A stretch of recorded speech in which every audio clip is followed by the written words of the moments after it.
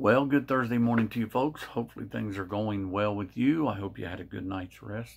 You are ready to face the day. I'm going to read to you from book number 2 of Then Sings My Soul. This is the second volume of this, 150 of the world's greatest hymn stories. On Jordan's stormy banks, or I am bound for the promised land.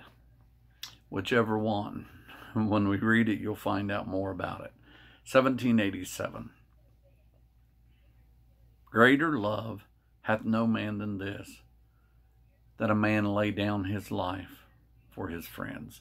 John 15:13. Samuel Stennett, the Seventh-day Baptist who wrote On Jordan's Stormy Banks, originally titled it Heaven Anticipated, a sentiment that later comforted a dying 21-year-old spy. Sam Davis was a student in Nashville when the Civil War broke out. He joined the Confederate Army and proved such a fearless soldier that he was selected for an elite group of spies named Coleman's Scouts.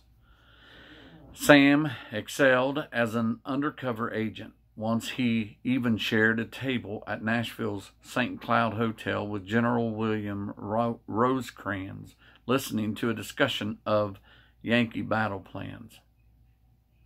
In November 1863, Sam was seized in Giles County, Tennessee, and thrown into jail. The maps and papers under his saddle exposed him as a spy. His captors promised to spare his life if he would only reveal the identity of the mysterious Coleman. Sam refused, and it fell to Private C.B. Van Pelt to inform him of his sentence. I read him a copy of his death sentence, Van Pelt later said. A reprieve was extended, which I also read to him, if he would inform us where Coleman was. He stood before me, an uncrowned hero, his eyes flashing, and said, I will die 1,000 deaths before I betray my friends. We were both moved to tears and remained silent for a time. Unknown to the Yankee soldiers, Coleman was really Dr. H.B. Shaw, who at that moment was being held in an adjacent cell and who was later released. On the eve of his execution, Sam wrote to his dear mother saying, Oh, how painful it is to write to you. I have got to die tomorrow morning, to be hanged by the Federals. Mother, do not grieve for me. I must bid you goodbye forever. Chaplain James Young spent the day before the hanging praying with Sam. That night, into a small worship service, Sam asked if they would sing On Jordan's Stormy Banks. Young later said he would never forget the young soldier's animated voice as he sang, I am bound for the promised land. I am bound for the promised land. Today, there is a monument honoring Sam Davis on the grounds of Tennessee State Capitol. Underneath are the words, Greater love hath no man than this, that a man lay down his life for his friends. Now, when this book was written, let me see here. Came into print.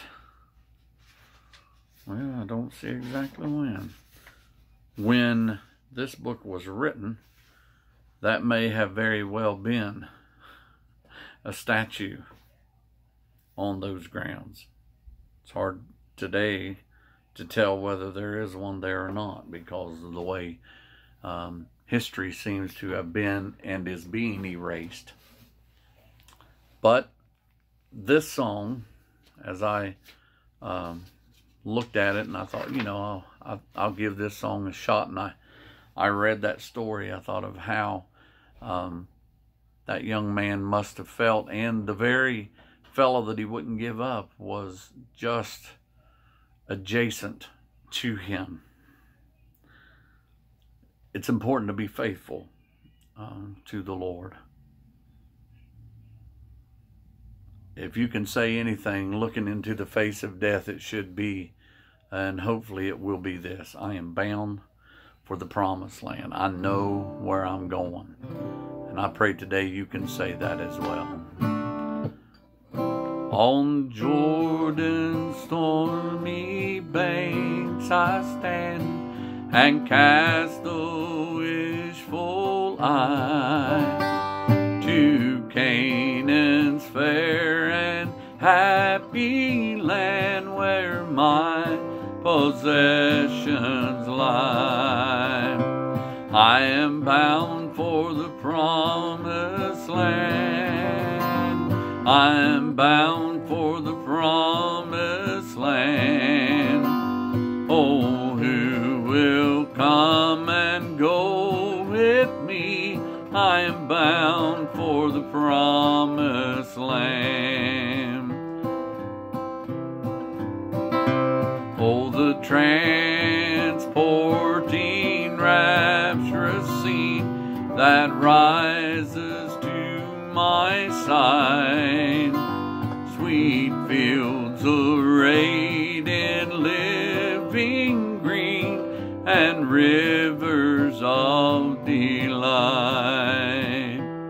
Their generous fruits that never fell on trees immortal grow.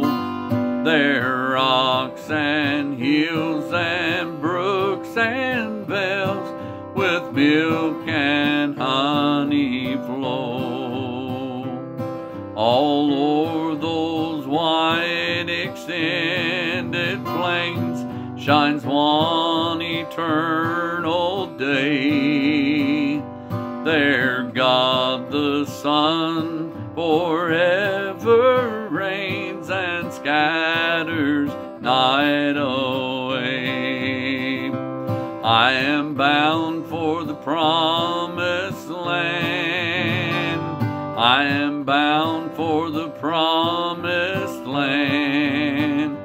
Oh, who will come and go with me? I am bound for the promised land. No chilling winds nor poisonous breath can reach that healthful shore. Sickness, sorrow, pain, and death are felt and feared no more. When shall I reach that happy place and be forever blessed? When shall I see my Father's face and in His bosom rest? Filled with delight, my raptured soul would here no longer stay. Though Jordan's waves around me roll, fearless I'd launch away. I am bound for the promised land. I'm bound for the promised land. Oh, who will come and go with me? I am bound for the promised land. Lord, I thank you for direction. I thank you for the knowledge of knowing that because you gave your life for us, you came to rescue us, to ransom and buy us back, and that one day when we leave here, we are bound for the promised land. We love you, Lord, and we thank you in Jesus' name. Amen. God bless you, folks. See you Friday.